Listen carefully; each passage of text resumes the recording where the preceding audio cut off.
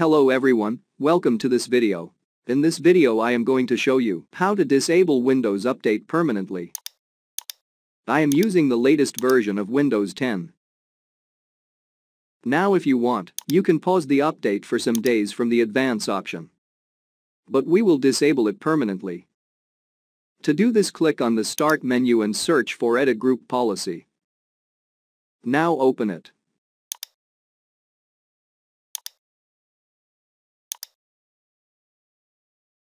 First, expand the Administrative Templates folder.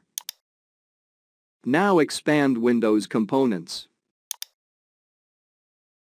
Scroll down and search for Windows Update. Click on it and search for Configure Automatic Update on the right-hand side.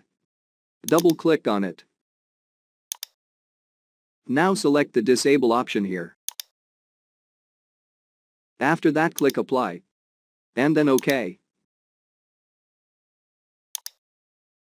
Click on Start again and search for Services. Now open it. Scroll down and find Windows Update. And then double-click to open it. If it is running, stop it.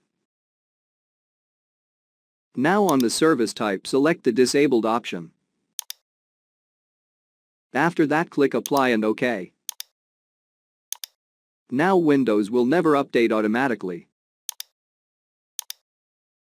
If you try to update Windows, it will show an error message. Even if you retry, it will show the error again and again. To enable Windows Update again, just enable the settings that you have disabled. Thanks for watching the video.